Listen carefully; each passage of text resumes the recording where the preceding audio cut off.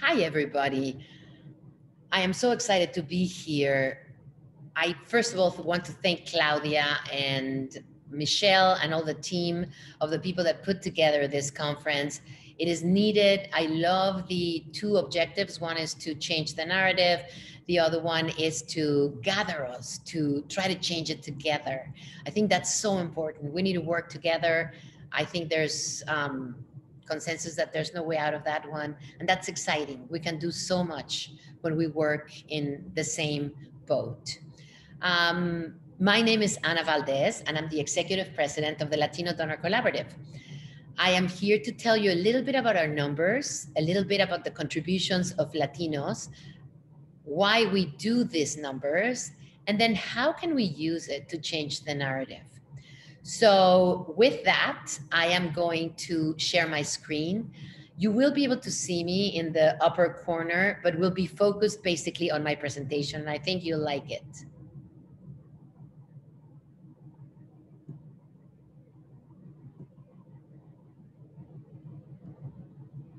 Et voila. Okay. So again, we're going to talk about the economic impact of Latinos in America. And I'm going to tell you a little bit about who we are so that you understand where our data comes from and why do we do it. We're a think tank. We put together information, and our aim is to create a real fact-based narrative of who Latinos are. And why did we decide to go with fact-based narrative?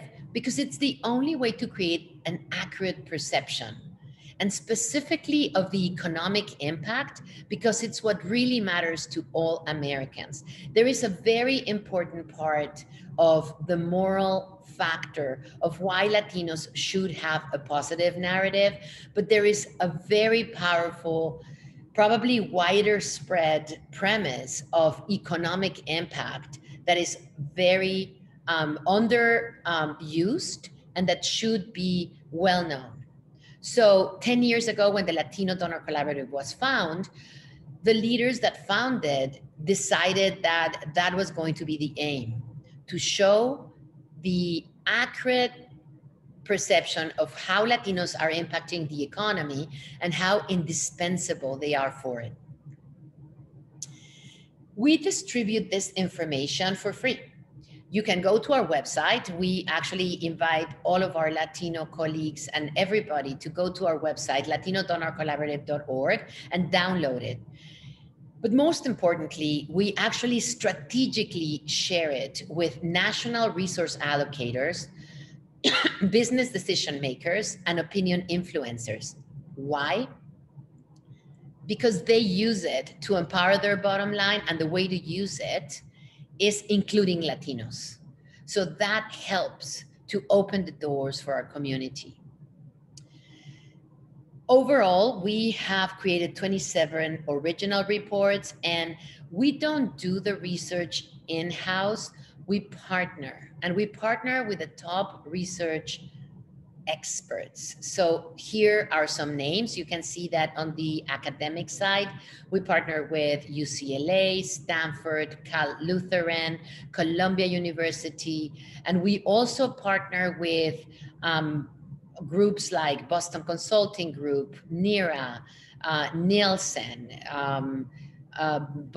Morgan Stanley, to create this data that we are talking about and that I'm going to share with you. You probably have seen our data also covered by media on the economic realm of news stories, and we're always happy to see that. We also write op-eds, and we have campaigns, and you probably have seen some of them sharing our information. And last but not least, one of the most exciting parts of actually my job is to sit with one-on-one sessions with corporate and media leaders, CEOs, CMOs, COOs, presidents, and show them this information. And together, finding ways to, how do I say this in a politically correct way? Finding ways to show them their blind spot with the community and empower them to create strategies to tackle it, and more importantly, to grow with it. So our overall theme is the new mainstream economy. Why? Because we talk about the economy of the 20th century, the 1980 America that was 88% white and that was, managed in certain way. But then 40 years later, 20 years into the 21st century, we actually cannot act except with the new mainstream economy in mind. Why? Because that's the only America that exists today, a country where 41% is diverse and where this diversity is actually driving the economy. And so that's what we call most of the presentations that we have, which is the new mainstream economy in America. First, why are we so important for this country? Well, number one, we have the highest fertility. The numbers are the numbers, and our growth is tremendous. It was tremendous via immigration all the way till 2008, but then starting 2008, immigration became much less relevant for Latinos, and our growth now comes from our national fertility rate. As you can see in this graphic, Latinos have the highest one, and we are not only replacing ourselves, but we're actually growing our community. If you see in this chart, Blacks, whites, and Asians actually have a much lower rate, and that makes us a real gift for this country because workforce is growth. Amongst population, I'm going to share with you some other premises and numbers that come from our research, and that enlightens really the way Latinos are contributing. And again, I don't want to reinstate the importance of our contributions, but the way we're driving the growth of this economy. First, let's go to the Latino GDP. Our report in 2020 delivered a number of $2.3 trillion that Latinos are contributing to the GDP in America. And let me give you two premises so that you understand the proportion of this 2.3 trillion. If Latinos were an economy by itself, if we were an independent country with $2.3 trillion, we would be the 8th largest country in the world. And not only that, but we are growing so fast that our GDP is the single fastest growing. If we were a fully developed economy, it would be the single fastest growing. Number two, consumption, because GDP means productivity, but consumption is also tremendous for Latinos. So US Latino real consumption grew 72% faster than the non-Latino consumption. What does this mean? This means upward mobility. This means that we not only are producing, but we're advancing, we're growing as community, as individuals.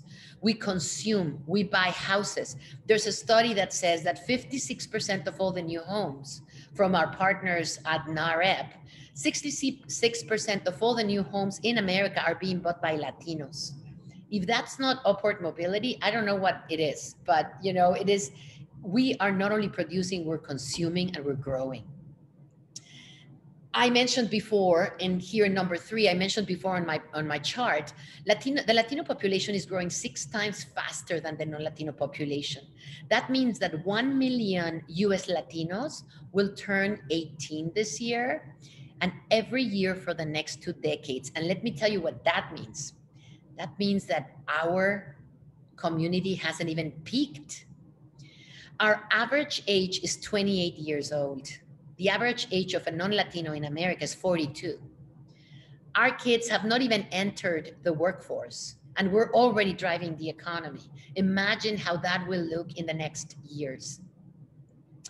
We also are responsible for 82% of the growth in the US workforce, and we are 5% points higher than non-Latinos in participation rate.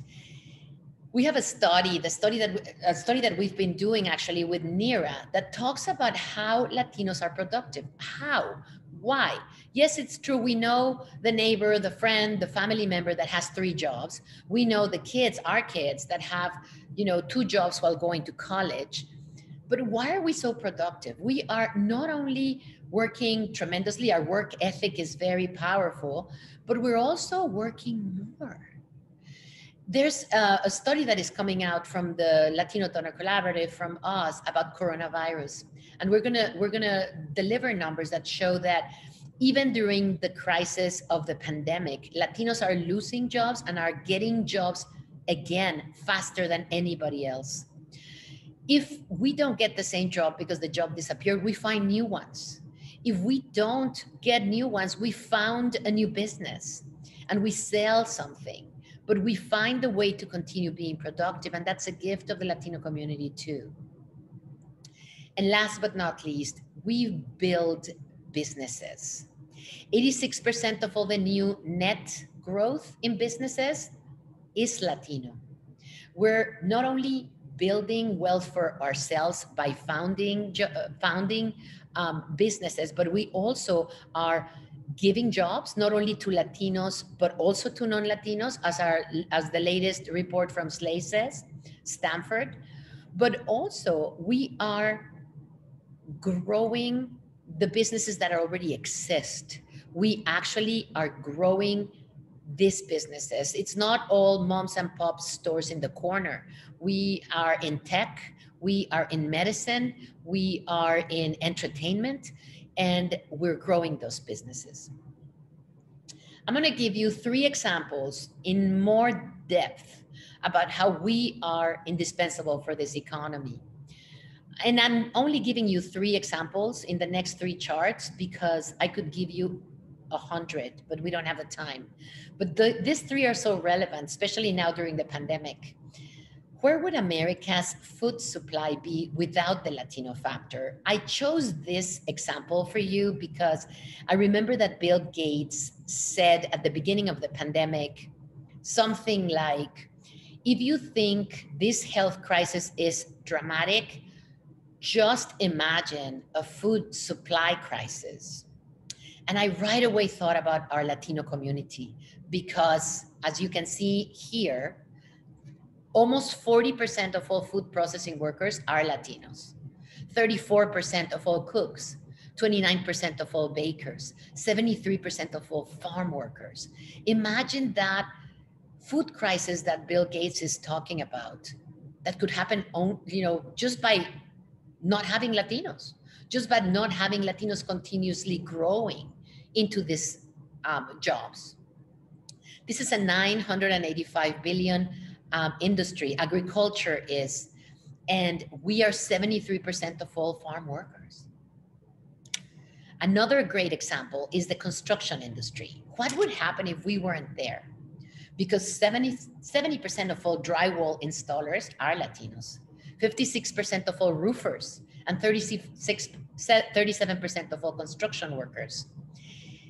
Imagine new homes being built without Latinos. They would be far fewer. They would be much more expensive.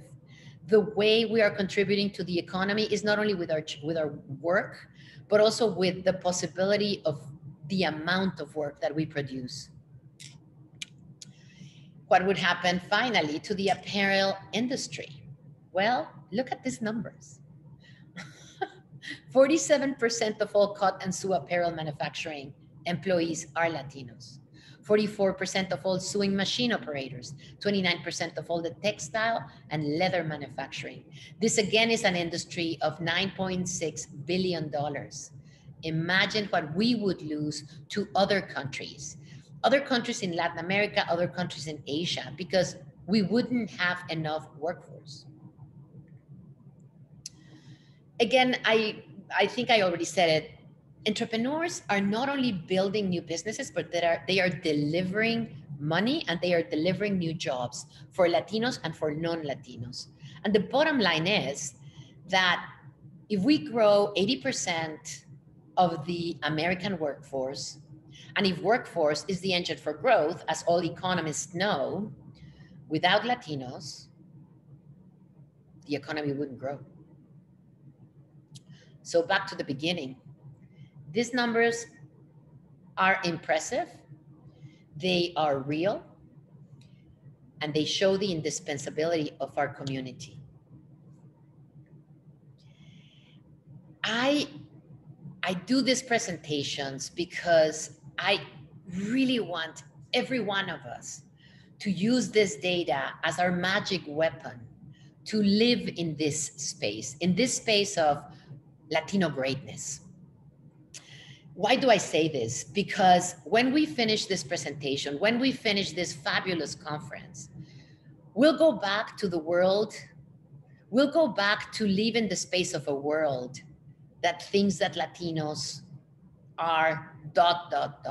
Unfortunately, mostly not positive things. This data will help us to keep living in the space that we're living right now, in this space where Latinos are contributing to the growth in amazing ways, and to spread the word, and to build that outside world also with these numbers, to spread the word to the value of who we are, to change the narrative of our neighbors, our kids, our bosses, our clients. This data is really your tool and your magic weapon. Now, this was the great part, right? And again, please go to our website. You can download all this information in detail. Now, how does this affect the narrative? We already talked about how we distribute our information with decision makers, with the most important newspapers and media news outlets, and that's important. But in the end, the narrative of who we are is being created by the media, by the mass media. So how do we change that narrative? The way it was created, by changing the images in mass media.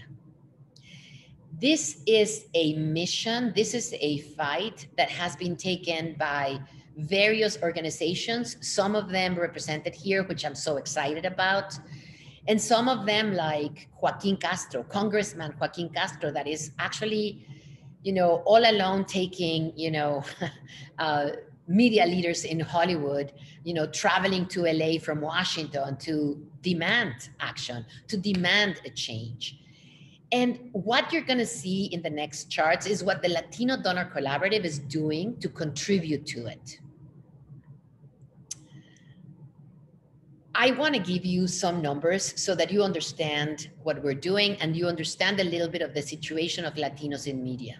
First of all, according to Nielsen, Latinos account for more than 29% of the audiences in the United States.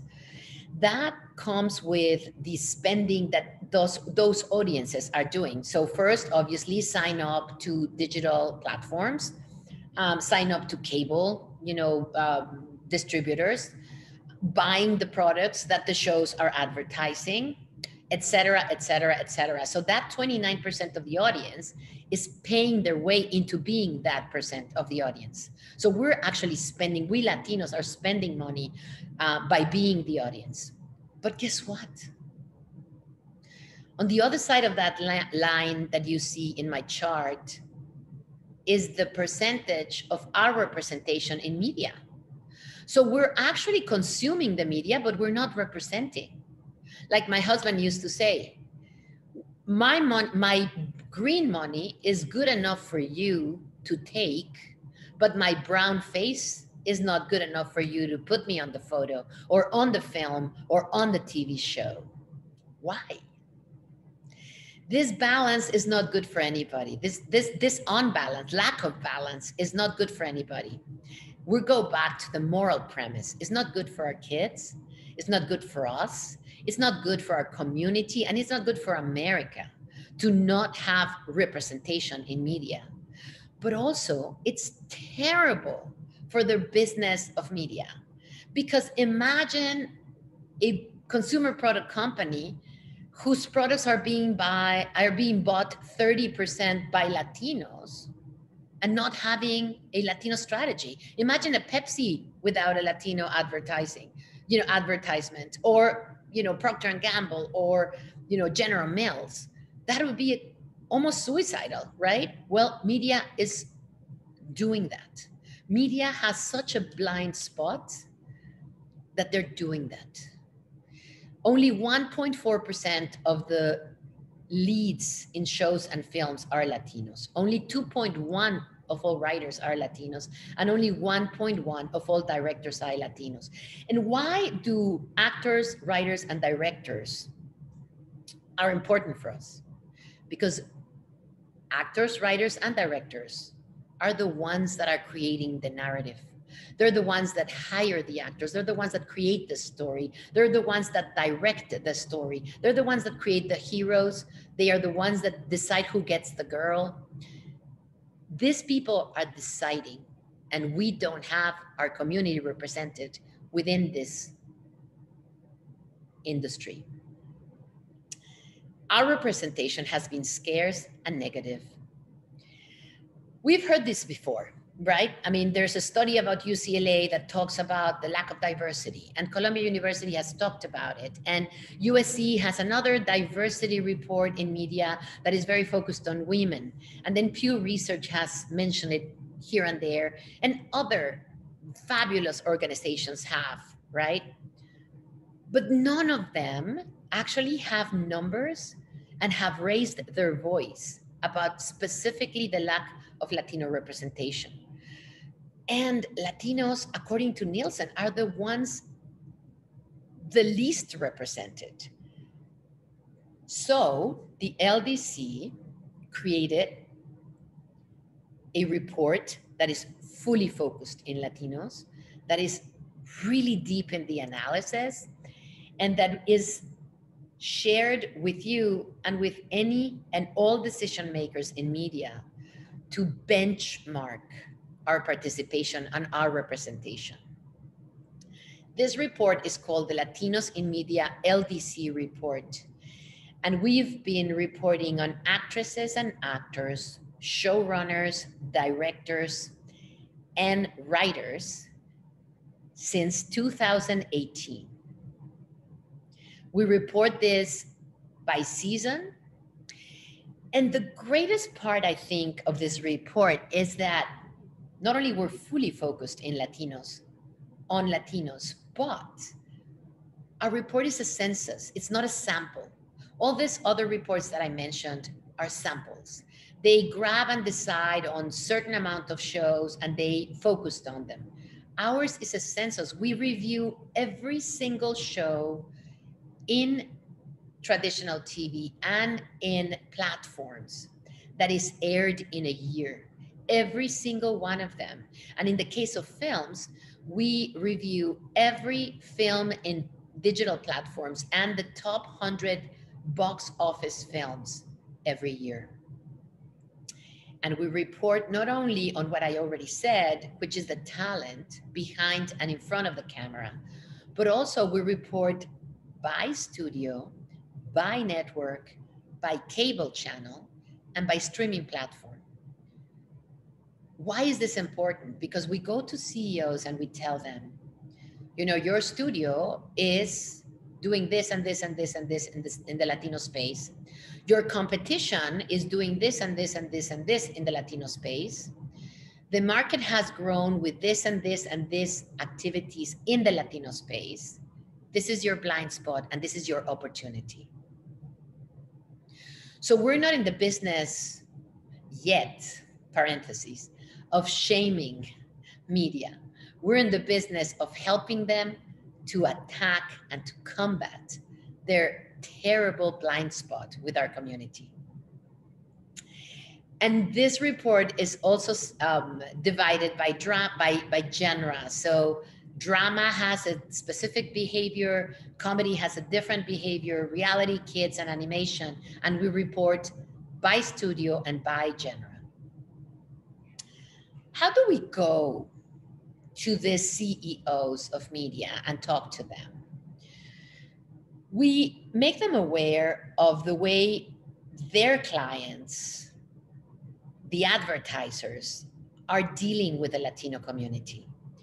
Most advertisers have a Latino and a powerful Latino strategy. Why? Because their products are the growth of their products is being driven by the Latino market. If you see this chart, the red bars is the Latino consumption growth. The blue one is the overall US consumption growth. Every step of the way since 1990, Latinos have grown faster in every category of consumption products than anybody else. Specifically, we have this by industry. I am sharing here just one example, which is the beauty industry, because we have it by product. So hand and body lotion, bar and liquid soap. Latinos have outgrown every other non-Latino community. The red bars are the ones that grow. Those are the Latino community.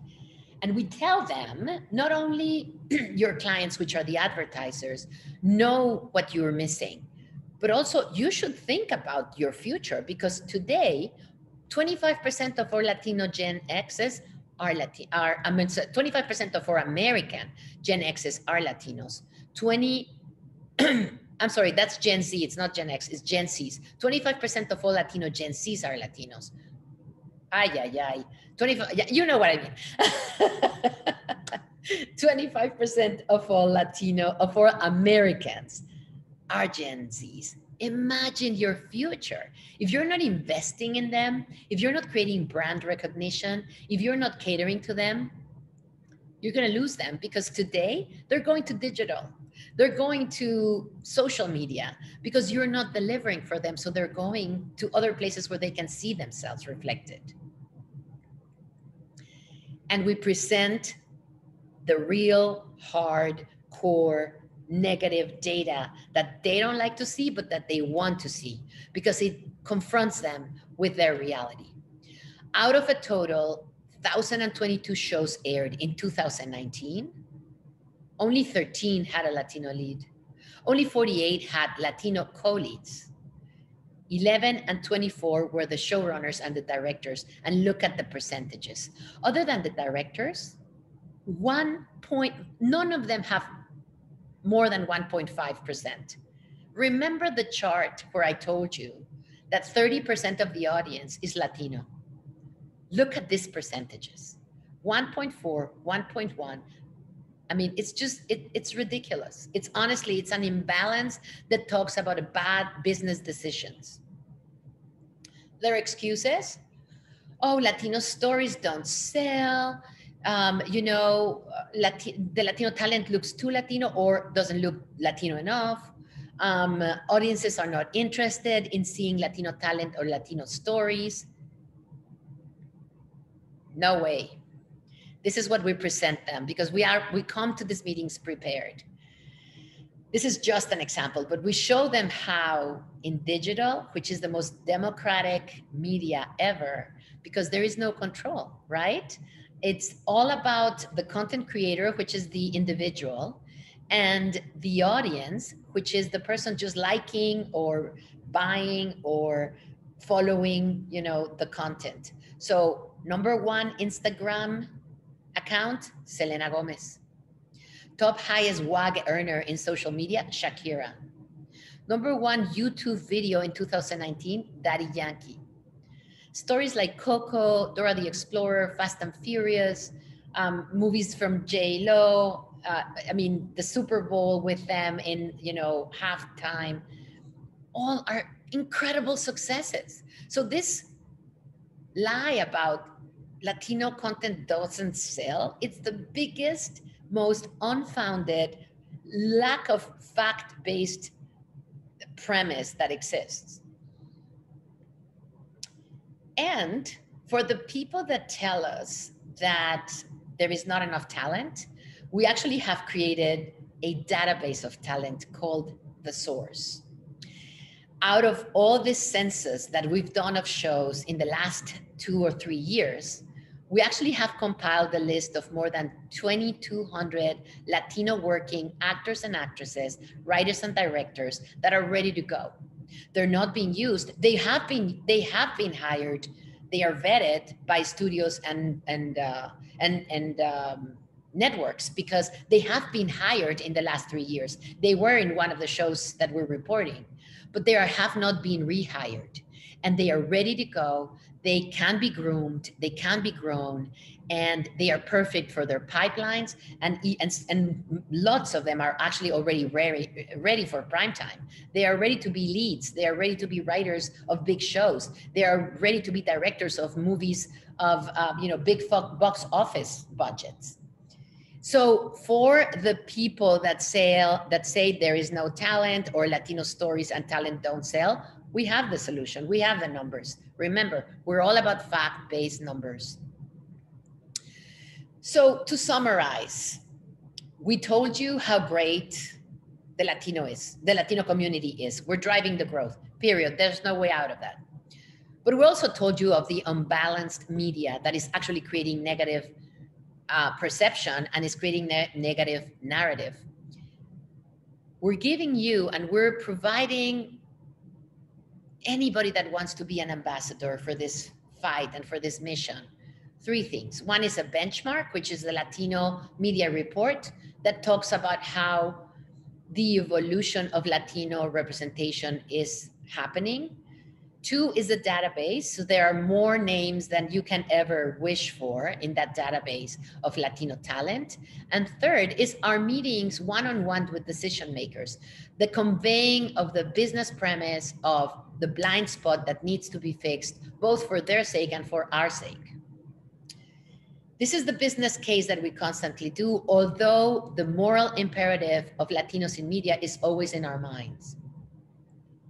So if you, to close this presentation, I'm gonna give you some call for action. If you are a studio, a network, or a streamer, 1, use our report, share it. Share it with your colleagues, share it with your company, up and down. Why? Because it's a benchmark. It'll give you a metric, and it'll give you also credibility when you change that metric. Number 2, use our database. You can enrich your casting and your hiring so easily, people that are ready to go. Number 3, hire Latino executives. If you think these numbers are useful, you can have an in-house person telling you these numbers constantly. If you hire Latino executives that can actually bring you to amazing content that is authentic and that is successful. 4th, join our LDC advisory network. We are a group of people that do this out of selfless interest of helping everybody, every American, Latino and non-Latino. And through the advisory network, you're privy to conversations, data, previews, and premieres of data that, that will empower everything you do. Number 2, if you're an advertiser, use your media buy. Advertise on shows that portray Latinos and Latino stories. Why? Because if you have a strategy in your company, you create advertising that appeals to Latinos, but you advertise in shows that Latinos are not watching, your strategy is not going to work.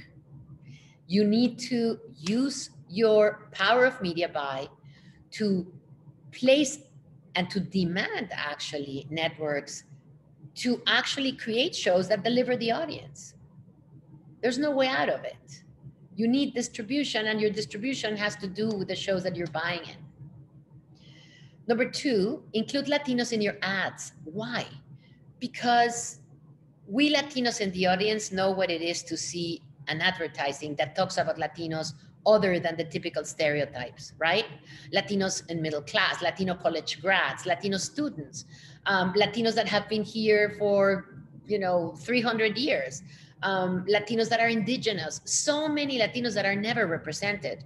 Include those Latinos in your ads. They are Americans. They are all in all spectrum of society, and they're beautiful, quite frankly. And 3rd, hire Latino executives, and in the case of advertising agencies, creatives.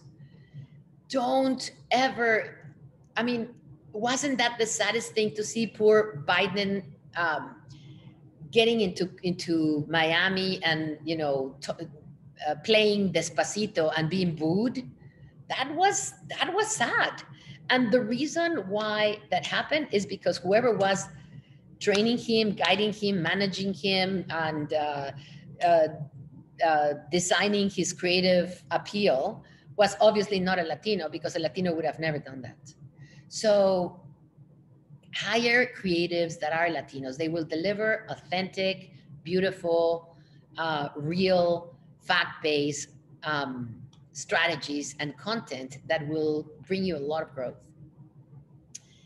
And if you are part of the audience and a consumer of entertainment, to the degree that we all are, according to Nielsen, every American in average consumes 6 hours of content every day.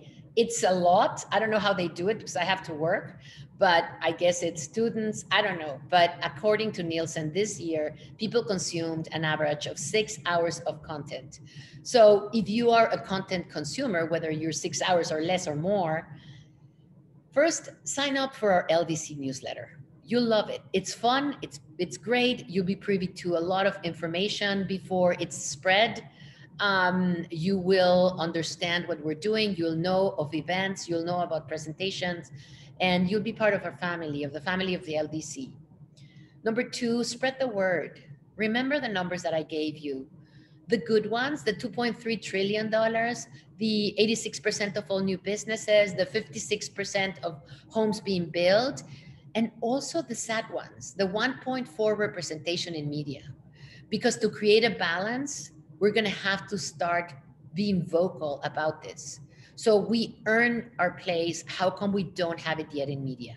So use those numbers, spread the word, and speak up, not only with your voice, which is extremely important, but with the power of your purse.